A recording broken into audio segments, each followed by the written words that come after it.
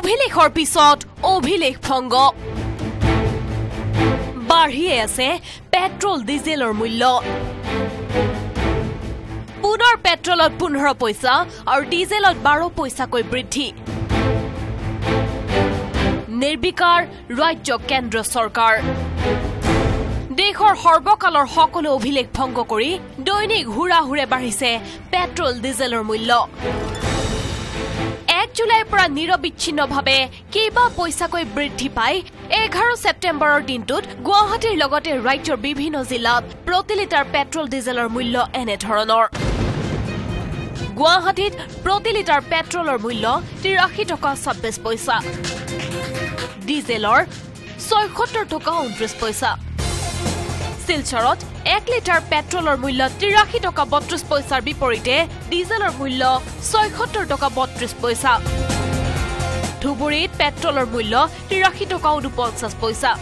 সমান্তৰালভাৱে ডিজেলৰ মূল্য 76 টকা 51 পইচা গোলাঘাটত প্ৰতি লিটাৰ পেট্ৰলৰ মূল্য 83 টকা 36 পইচা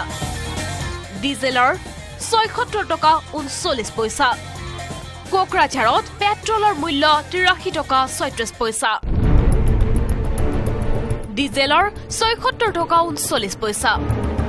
ঠিক তেনেদৰে তেজপুৰত প্ৰতি লিটাৰ পেট্ৰলৰ মূল্য 83 টকা 51 পইচা ডিজেলৰ 76 টকা 50 পইচা যোৰহাটত প্ৰতি লিটাৰ পেট্ৰলৰ মূল্য চুইছে গৈ 83 টকা 63 পইচা বিপৰীতে প্ৰতি লিটাৰ ডিজেলৰ মূল্য 76 টকা 63 পইচা সোমবাৰে মাজনিশাৰ পৰা পেট্ৰলত 15 পইচাকৈ আৰু ডিজেলত বৃদ্ধি পালে 12 পইচাকৈ পেট্ৰলৰ দাম হৈ গ'ল 83.26 75.29 সদায় বাঢ়ি আছে সদায় বাঢ়ি আছে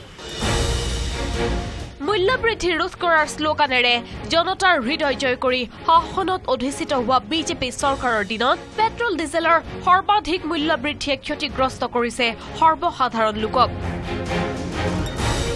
বাঢ়ি আছে সদায় পেট্ৰলৰ দাম বাঢ়ি আছে কিন্তু বহুত অসুবিধা হৈছে বহুত সমস্যা হৈছে 84 টকা পাইছে লিটাৰ বহুত সমস্যা হৈছে ডাইৰেক্ট 82 টকা হৈ গ'ল কিমান বাঢ়িছে ইমান বাঢ়িলেতো নহ'ব নহয় আমি গাড়ী চলাও মানুহ আৰু ৰাস্তা ঘাটে যিমান ভিৰ তেলে পাত্তাই নাপাওঁ কোনবা ভাড়া এনেকা আছে 100 টকা ভাড়া খুজিলে মানুহগিলা বহুত টান পায় এই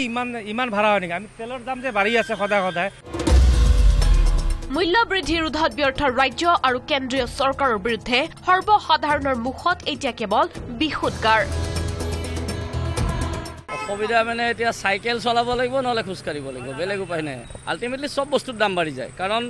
তেলটো যদি কন্ট্ৰোল কৰি ৰাখে বাকিবোৰ নিজে কন্ট্ৰোল হ'ব আমি বিচাৰো তেলৰ দামটো কন্ট্ৰোল হওক এনে স্থলত ক্ৰমান্বয়ে মূল্য বৃদ্ধি হৈ থাকিলে শীঘ্ৰেই শতকৰ ঘৰ চুব পেট্ৰলৰ মূল্যই